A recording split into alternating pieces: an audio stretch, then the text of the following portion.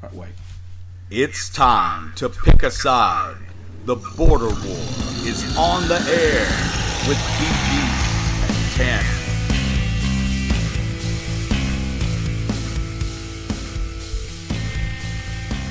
All right, welcome into the Border War for May the 29th. We'd like to thank listeners from last week's show in Nashville, North Carolina. I said that right.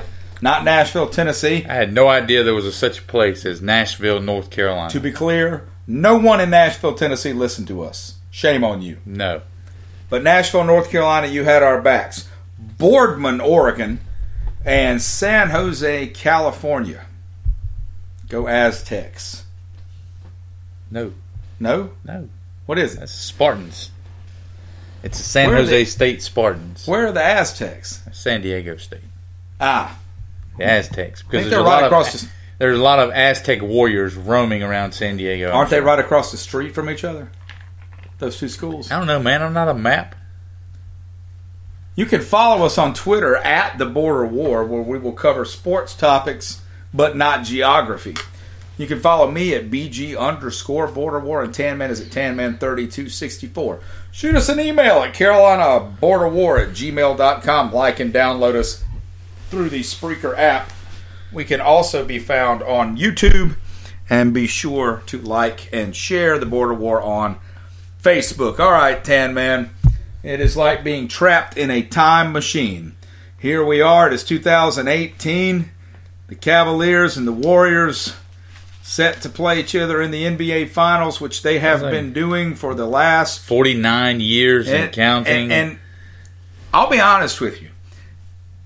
If one of the questions, and I suppose this is one of the questions, is how excited, we just saw it on ESPN on whatever show we were watching a few minutes ago. How excited are you about this matchup? Man, it's not the repetition that has me unexcited. It's the inevitable outcome. If it were the Celtics and the Lakers from the 80s, man, people would have loved to see them play over and over again. This is not that. This isn't the Warriors versus the Cavs. This is the Warriors versus LeBron and a bunch of no-name bums that can't even play basketball anymore. I mean, it just... Maybe that's harsh, but God, Well, look, the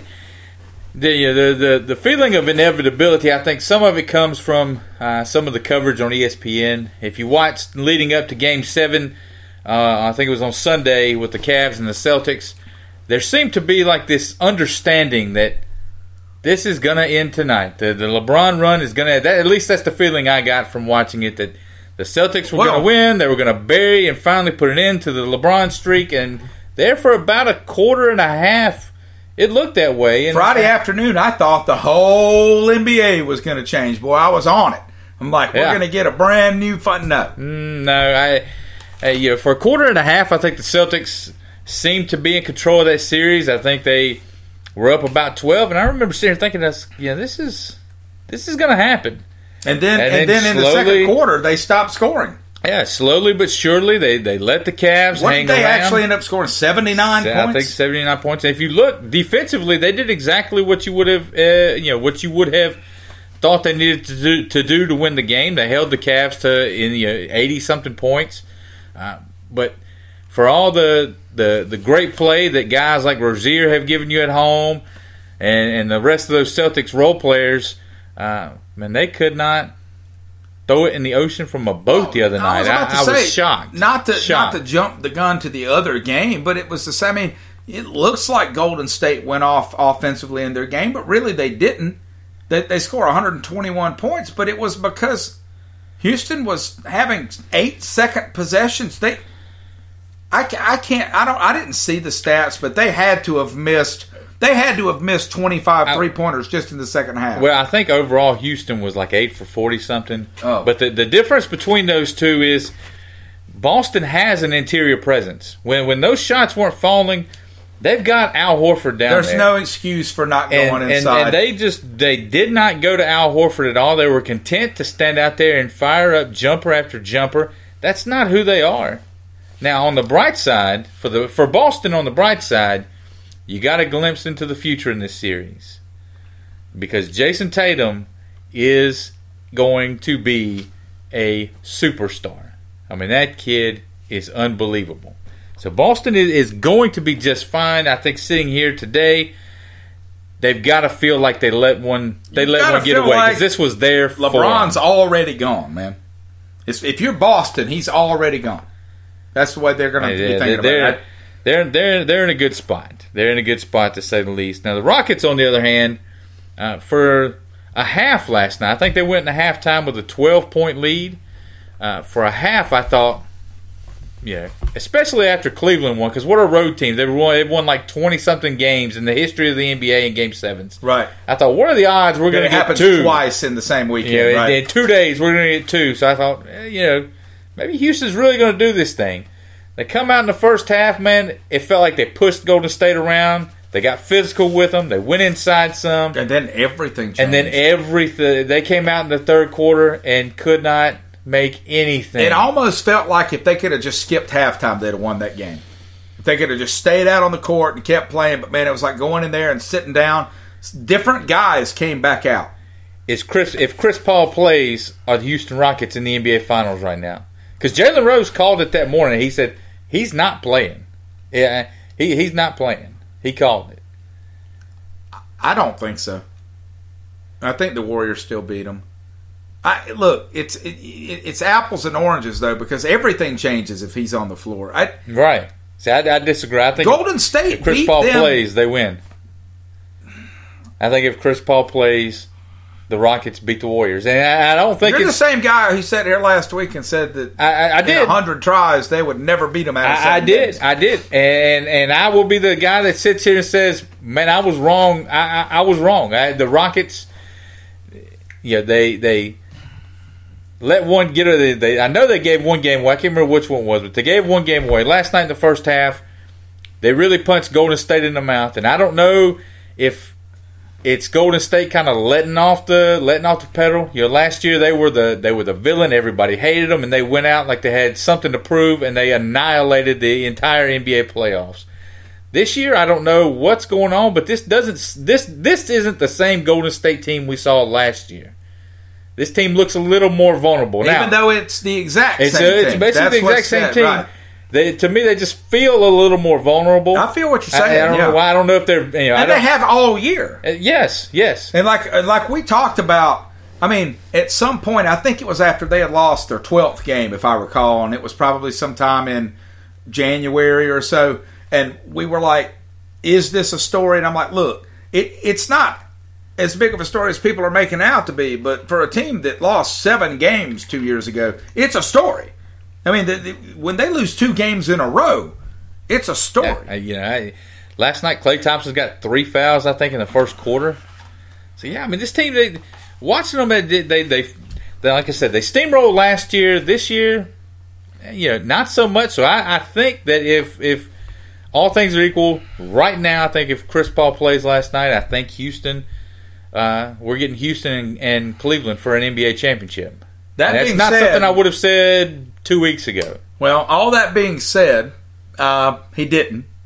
They won. Yeah. What's your on a scale of 1 to 10? What's your level of excitement about this? A scale of 1 to 10. 10 obviously being my wife is having a child, but I'm sorry I can't be there. I've got to watch basketball. 1 being, there's a stamp collector's meeting at the bingo hall. Well, I'll record the game and maybe catch it later. That's a hell of a gap there. 5. Okay. I mean, you said it a few minutes ago. It just feels inevitable. How LeBron James, we'll get into this in a minute, but how he drugged this team, and that's literally what he did. He basically put a rope around all of them at the waist and said, "Come on." And you felt like they didn't want to. No. I honestly believe there are guys on this team, I'm dead serious, who are angry right now that they have to keep playing basketball. Well, if you listen, that's how it feels. If you listen to some of LeBron's comments, it kind of feels like he doesn't even want to be there. Well, but he's played 100 games. I saw he's played 453 minutes more than the second place person on the season. Now, I don't only know some of the maths. I don't know all the maths. Right. But that's almost 10 more games than anybody else has played in the league. The dude is tired, man. He was tired going into Game 6. I know he was tired going to Game 7. How he got these guys here, I don't know. Not just physically tired. He seems mentally exhausted. He's worn slap out, head to toe, mind, body, spirit, everything. I don't think that this series is going more than, I think 5 is the top. No, we talked about I've got a hard time believing that he can get these guys 2 wins over Golden State. My interest level is pretty high for the initial game.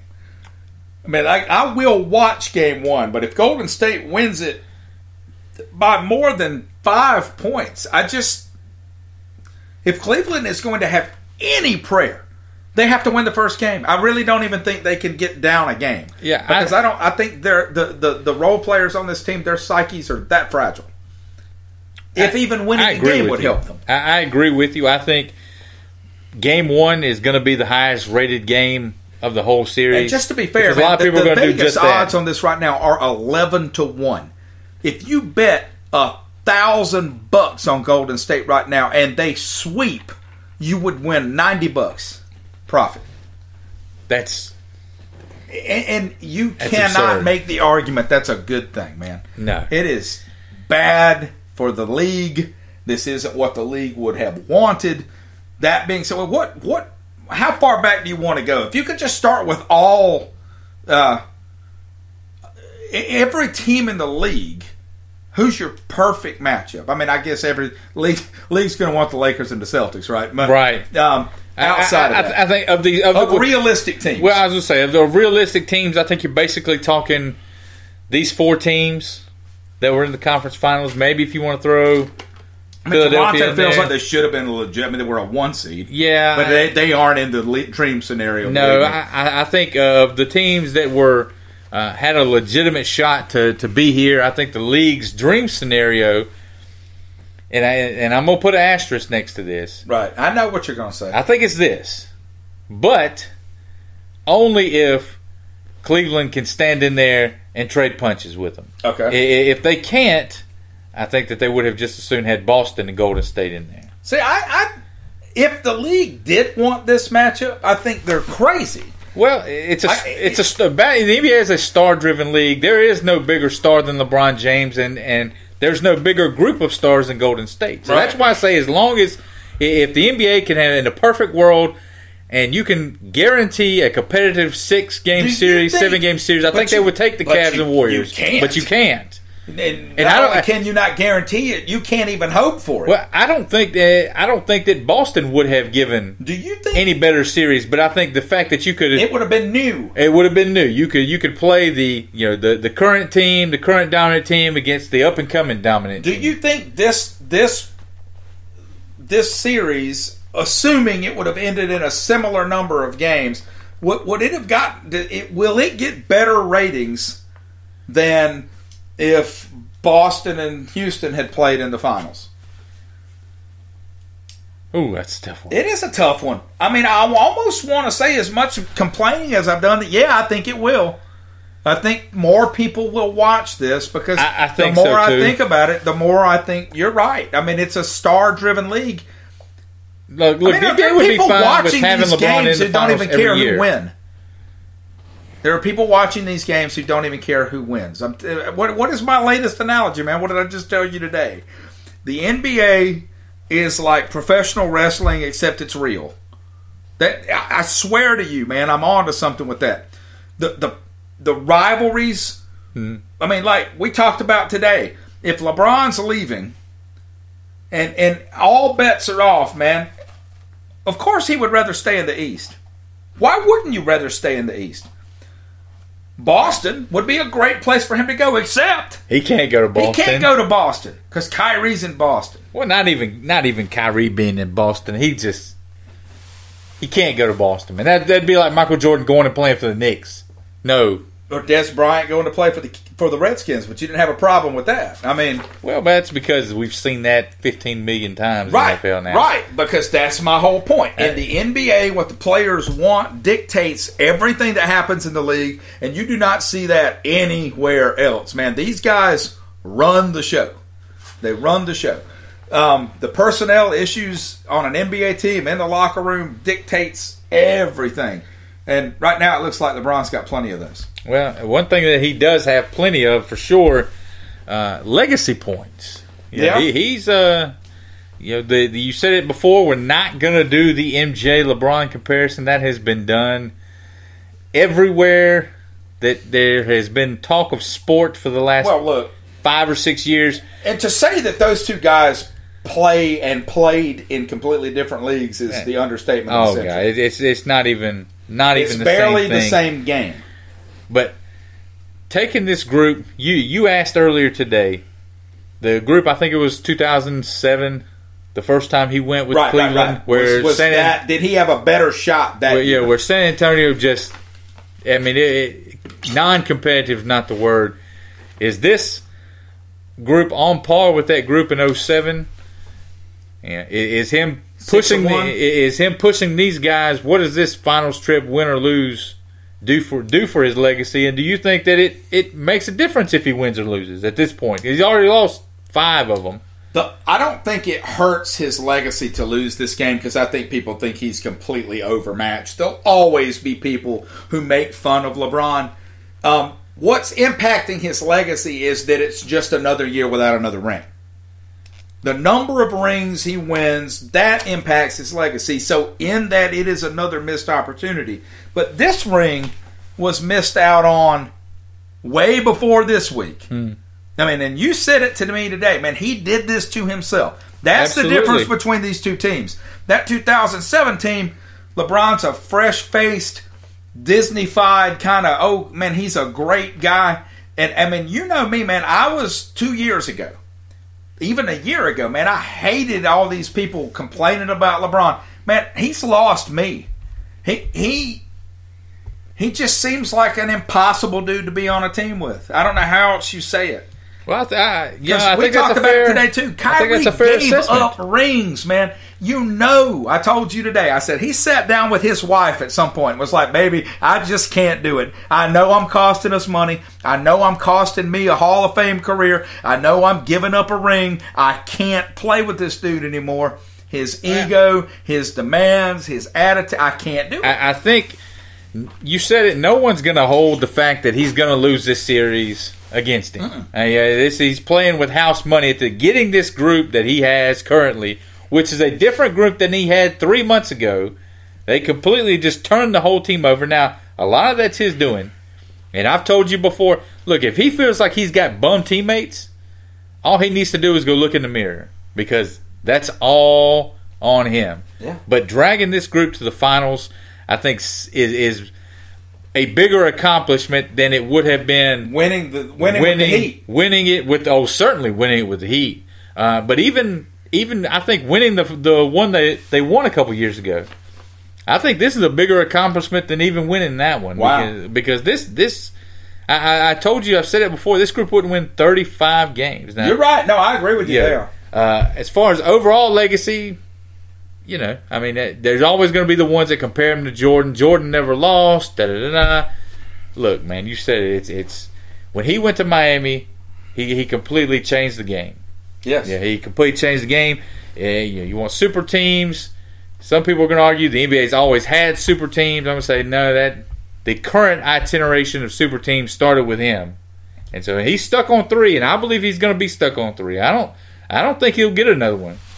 The only way I see him getting another one is he won't going to Houston. I said that Houston needed to lose to open that door for him. Now that's happened. If he goes to Houston, they'll be Golden State next year. If he gets another ring, he's going to be in Ray Allen mode, if you understand what I'm saying. Going ring hunting. It will not be as the primary player on that team. It'll be a 34-year-old LeBron 3 or 4 years from now who is contributing. And I don't know if he's got that in him or not. I don't see Golden State. I'm not convinced 3 years from now he's going to be a Golden role player. State's, have you watched that guy lately? He's amazing. I said, well, no, but you know how it works, man. When you drop off fast. But we talked about this last week. I told you the only team that could beat Golden State in a series was Golden State. And you're seeing some evidence of it now. If that locker room starts to fall apart or something weird starts going on there, that's the only thing I can see preventing them from winning this one and 2 more. I don't see anyone handling them unless LeBron goes to Houston. That's possible. And even then, man, that's... I'm still not sold. If he goes to Houston with Chris Paul and James Harden, What Clint if it Capella, just... Yeah, but you don't even know if it works, man. it'll work. Okay. It'll work. One place that they are not going to win an NBA title this year or for the foreseeable future, just up the road, Charlotte Hornets. Are they in title contention? No. What are they going to do? We've talked about it. I believe they're going to move Kemba Walker. Dylan Jackson from the SB Nation's blog on the Hornets comes out with 5 potential trades for Kemba Walker this offseason. One of them involves the Suns, one's with the Cavs, one's with the Pistons, Pacers, and Lakers. We'll run through these real quick because I find some of them really interesting, BG. The first one, we'll start with the Suns. It has Charlotte sending Kemba Walker to Phoenix for the 16th overall pick in this year's draft, the Miami Heat's first-round pick in 2021, and Dragan Bender. Jackson says, Booker, he mentions Booker becoming increasingly frustrated with not making the playoffs. Phoenix has promised Booker that they're going to be a little more aggressive this offseason, so bringing in Walker to pair with him could be nice. On Charlotte's end, you're getting the 16th pick this year.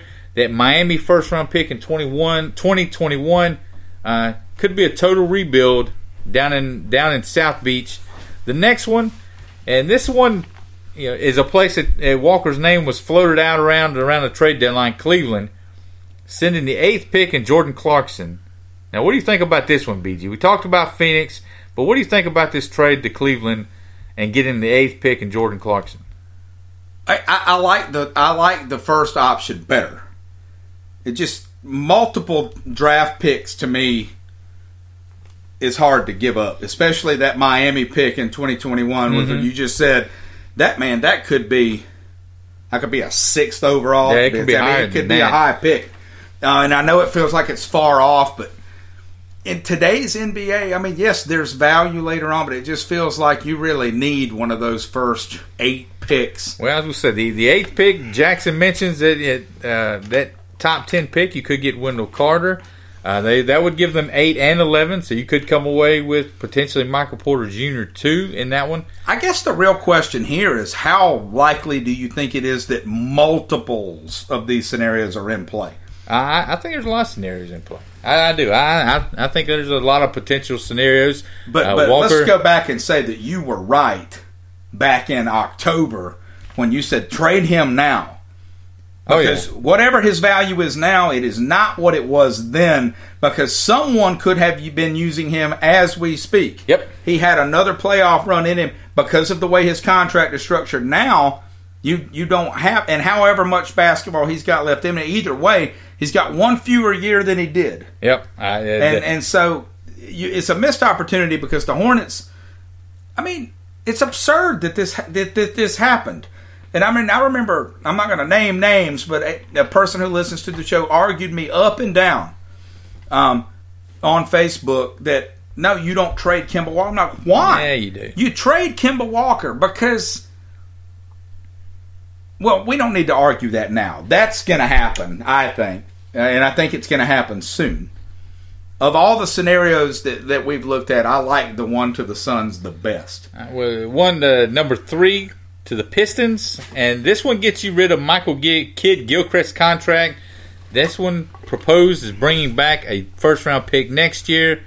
Reggie Bullock, Reggie Jackson, Henry Ellenson. Nah. I didn't see Nick Batum mentioned in any of these. No, he's not. One that I like, sending Walker to the Pacers and bringing back... But that you don't like. You just like that because you like Kemba and you want him to play for the Pacers. Well, it brings you back Corey Joseph, who is he's a backup point guard, but it brings you back Joseph. It brings you back the 23rd pick in this year's draft, and it brings you back T.J. Leaf. He did Leaf. I don't know if he played at all this past season. So in Indiana. Other than the fact that Kemba goes to the Pacers, remind me why you like this.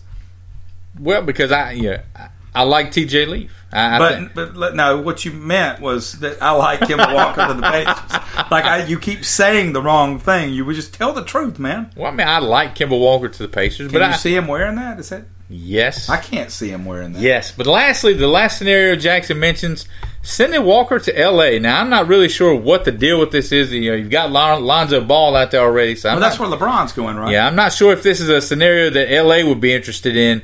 But sending Kemba Walker out to L.A. for Brandon Ingram, BG, I'm here to tell you. Brandon Ingram's the real deal. If that is a trade that is on the table, Charlotte should pull the trigger on that one yesterday. I just don't know that I buy that. I don't think so. Because like I said, you already have Lonzo. What are you bringing in Kemba for? But if that's on the table, do it. Here's my question. I know you're listening, Mitch.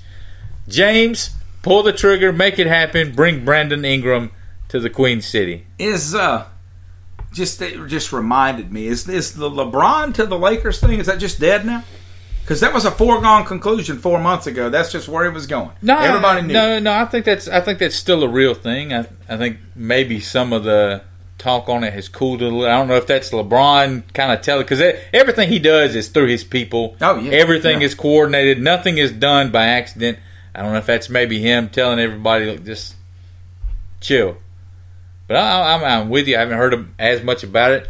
You heard the Lakers come out and say that they were going to start focusing some more on the summer of 2019 when I think Klay Thompson comes and Kawhi Leonard is free agent.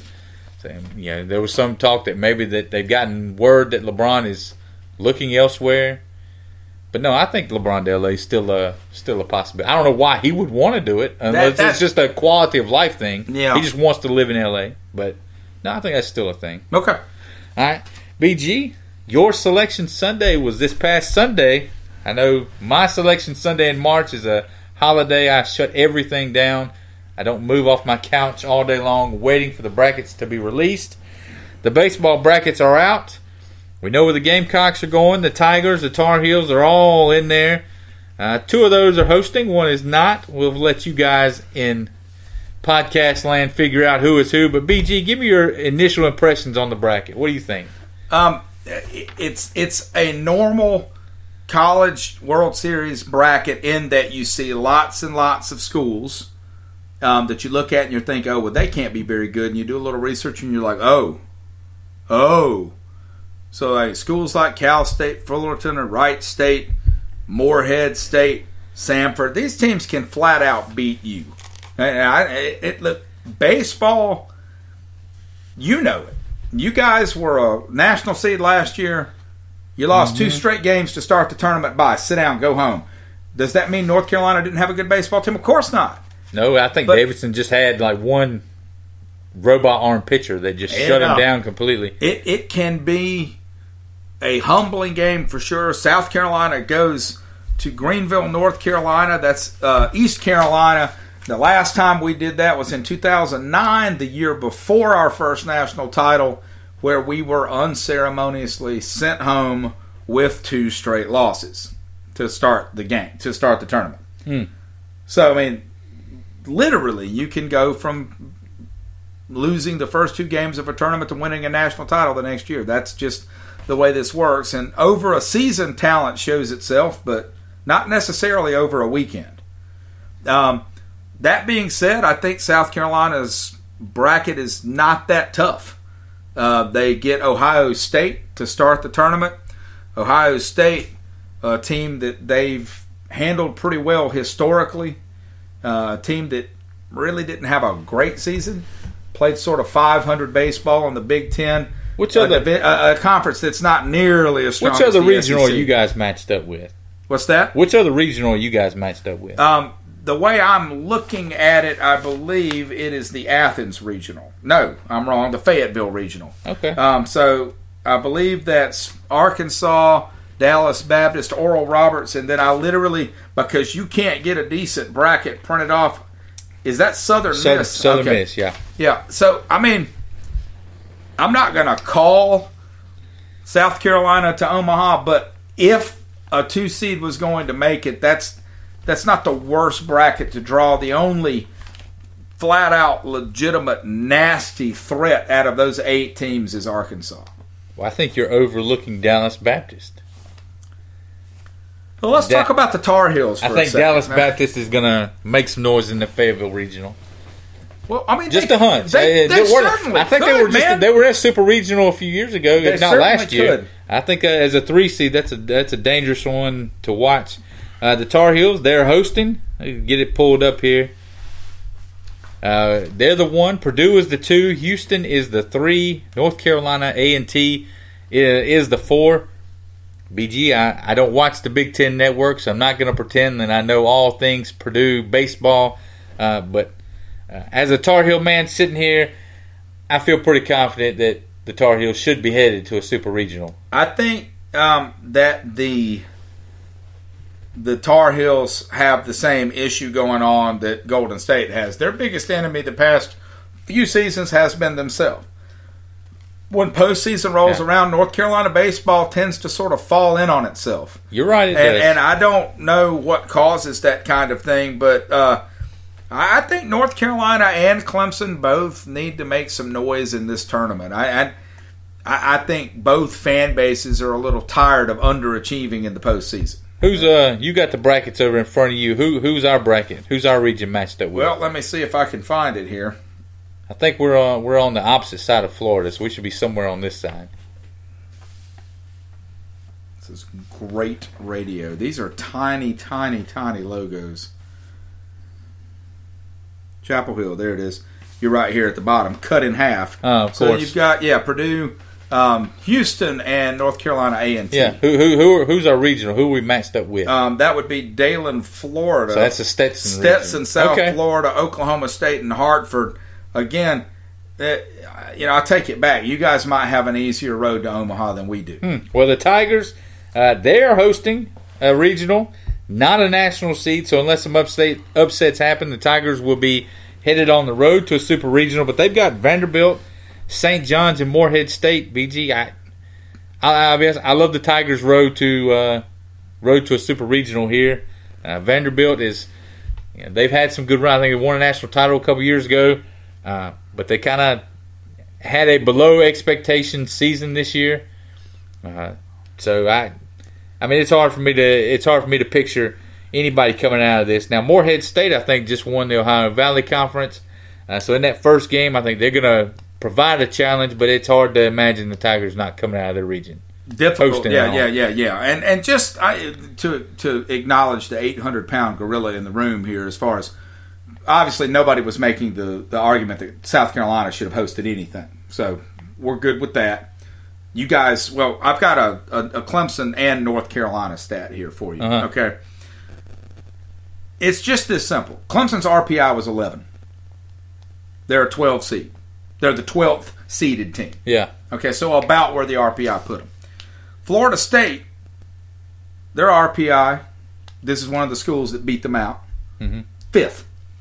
North Carolina, 8th. Tigers had a strength of schedule of 34. Guess where Florida State and UNC's strength of schedule? Same conference. Probably top 10. 4 and 5. There you go. In the nation. And again, people want to throw all this Ray Tanner stuff out, whatever. Okay. In my opinion, Monty Lee and his Tigers were done a favor by not being made a national seed.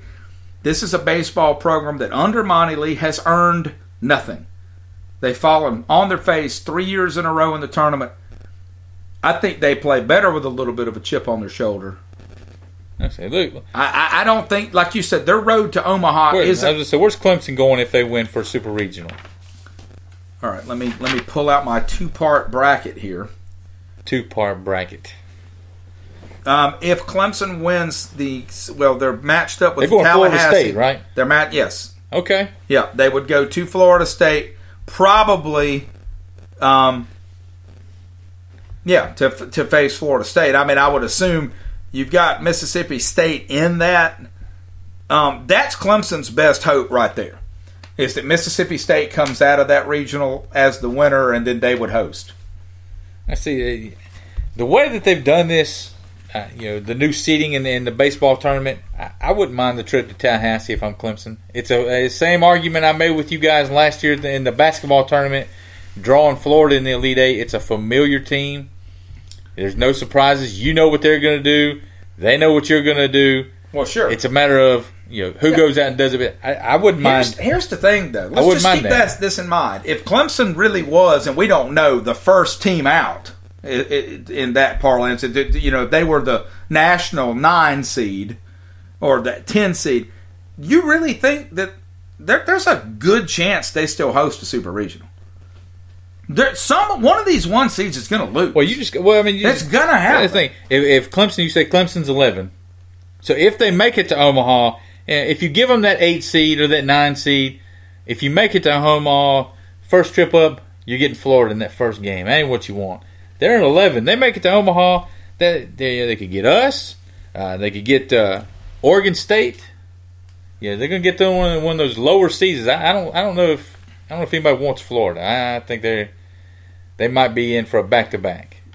I think both of these tournaments. This is an interesting tournament for South Carolina and Clemson. Not to leave you guys out cold, but our fan bases care more about baseball than your fan base does. North Carolina has a perennially great regular season team. They draw pretty good crowds up here for baseball. Well, I'm just saying they need to do something in the tournament. They need to make it to Omaha this year. But Monty Lee, now in his 4th year at Clemson, is starting to forge a legacy for himself that even with really good talent, they don't play as well in the postseason. I think this is going to be the year that changes. But there is some pressure because we talked about this. This needs to be the year that changes. Because Clemson's going to lose a lot of talent. Now, they'll reload. They'll have young talent coming in, but that talent will be exactly that, very young. Yeah. South Carolina, at the beginning of the season, most prognosticators I read said that it would be an accomplishment if we made the tournament. So you feel like Mark Kingston in his first year is sort of playing with house money now. But he has a chance to start to forge his legacy of this is the same South Carolina team. You get us into the tournament, you don't want to play us. Well, you said it the other week. Now, when it kind of started looking like, okay, you guys were definitely in after there for a while, it didn't look like you were going to be in. It looked like there was no chance we were going to be in. And you said it the other day. We're going to be a dangerous 2 seed. No 1 seed is going to want to see us as a 2 seed in that region. So, but all of that goes out the window if you lose 1 baseball game. So it's like and let's just be honest. I mean that's why nobody makes a living predicting college baseball because, Well, look, every year in these things, this particular round, there always seems to be somebody that sneaks up on you. Somebody that knocks off that top seed. A couple of years, last year I think it was Davidson sent us home early. BG, give me a sleeper pick. Who's going to make some noise this weekend and ruin some plans for some folks? I'm going to go with UCLA, the 2 seed out in Minneapolis. They're matched up with the Corvallis, Oregon State regional. I just feel like outside of LSU, UCLA is a program that's faced this stuff before. They've been to the College World Series. I think they're a lot like South Carolina, who is my actual sleeper pick. But since I can't do that... No, you're not allowed to do that. Yeah, right. So UCLA is a team that was there, has repeatedly been there. I think UCLA as a athletic program actually has more national titles than any school in the nation. They have like 127 national titles or something like that. I just remember them the year we beat them in the College World Series. Well, they win a lot of water polo and that kind of stuff too, don't they? All those people have parents too. I'm not saying that. I'm just saying they won some water polo. Well, we've won some equestrian. Yeah, nobody cares. You shut up. No one cares. Anyway, so I can see them sort of having lost a little of their shine, just like South Carolina. So I think UCLA has a good shot to at least make it to Omaha. We'll see how much further than that they go. I definitely don't think LSU does. That's just what they do. Minnesota, I'm not so sure about. Obviously, they were good enough to win a 1 seed, but that again was in the Big Ten. I'll give you 2. One, I give a shout out to our Indiana friend. Indiana, the Hoosiers heading down to the Lone Star State. They're surrounded by Texas schools. In baseball, everybody knows this time of year it's all about pitching. It's all about the arms. Indiana's got the I didn't know you wanted me to say something. I thought you just forgot what you were saying. The Hoosiers have the 5th lowest ERA in the country, But now for the real sleeper, BG. You ready for this one? Sure. Tennessee Tech. Why not? Tennessee Tech, the 2 seed in their region, the hottest hitting team these guys will match. They bat .342 as a team. They've got 2 of the top 10 batting averages in the country. They score over 10 runs a game. Over 10 runs a game. The arms are a little suspect from what I've looked at and checked out. Their arms are a little suspect, but if they can get something out of their pitchers, good luck outscoring these guys. Well, I think they played Morehead State like 6 times in a week and a half between closing the season out with them. It's difficult to say and 3 what times kind of in the pitching tournament. they've seen those 10 runs against, but we'll find out. We'll find out. Tennessee Tech heading out to Omaha. UCLA. I'm going to take my national pick. championship. I'll take the Florida Gators. That's a cop out, number 1 team in the country. But Luke May's brother is still there, so the championship pedigree runs deep in the May family. Give me the Gators. Yeah, I didn't know I was picking a national title, man. It says it right here. We're in our production meeting. It says champ pick and sleeper to you. I'm going to go with North Carolina State, man. Pay attention. North Carolina State. Wolf. They don't win a national championship in anything, man. Get out of here with that nonsense. All right, we're going to close out the show like we do every week until someone steals it, and we'll start doing something else. Thumbs up and thumbs down, BG. I'm going to go through these real quick. We're pressed for time. Deshaun Watson at number 50 on the top 100 list. We'll get into this list once it's all released, but they're kind of dripping it out. Watson checks in at 50, BG. Thumbs up or thumbs down? Thumbs up. Maybe should have been a little higher. Thumbs up at 50? Yeah. I'm going thumbs down. He's played 7 games. Now, he looked fantastic in those 7 games. If he had played 8 games, he would have been number 1. He looked fantastic in those 8 games. Deshaun Watson is the best player to ever play any sport ever. Man, and that includes Michael Jordan. Man, you have just completely gone the other way. Now, thumbs down. Man, Watson, he hasn't played enough, man. Earn it. Earn it. Thumbs up, thumbs down to Carolina Panthers. The sale is now final. Is it Tepper or Tapper? Works for me. I think it's David Tepper. He's too rich for us to talk about anyway. The sale is final. There's been some talk about a new stadium in Charlotte. Been some talk about where they have the training camp at Wofford. Continuing on. Carolina Panthers, are they going to relocate their training camp and or build a new stadium outside of Charlotte potentially? I think he was non-committal on the long-term plans in the Queen City. I'm going thumbs up. I think they are going to move the training camp. If you want to build a dome stadium, it has been rumored, so you can kind of get that year-round revenue. You put or, so either one of those gives you a thumbs up. It have to be both. I give both. I give both. Well, you talk about a dome, you want to get that year-round revenue. There's nowhere to build that in downtown Charlotte. They're definitely moving the training camp. You can mark that down. That's happening. That's thumbs up. I don't know about the stadium. It seems kind of superfluous to me, but whatever. Well, what is it? Well, I said thumbs up. I didn't hear you. Yeah, I mean, they're moving the training camp. Thumbs up. Jeez. Listen. What about the stadium? No, I don't think they're building a stadium. That seems crazy to me. So you have a thumb sideways. No, it's or. You said and or, which means if one of them happens, I'm tired of dealing with you. I'm just going by what you thumbs up, thumbs down. NBA playoff start times. These things are starting at like 9:30, thumbs man. Down. Thumbs down. Stupid, man. They need to start at 6 p.m. so that old folks like me can stay up and watch it. And I'm struggling to stay up to halftime with some of these things. I know what you mean, man. It's rough. This is a young league starting to take over the most prized demographic. Yeah. You want to get the kids. What kids Your are staying up? average fan is 19 years old, man. What 12-year-old kid can stay up till 11:30 to watch a basketball game? Should have taught them this. They did it to themselves. The NBA needs to stop. Well, baseball's finally started walking that back now too. But it's too late. Ronald Acuna on the DL or on the 10-day DL. Was it sprained ACL? Thumbs up or thumbs down? The 10 days he's back out there. Thumbs down. I saw some tweets from Chipper Jones and some other people that when it happened and they watched it live were very concerned. I read between the lines on some of that language. I don't think people feel good about this one, man. I think this could be a month and a half, 2 month kind of thing. I'm with you. Anything ACL has never been 10 days anything.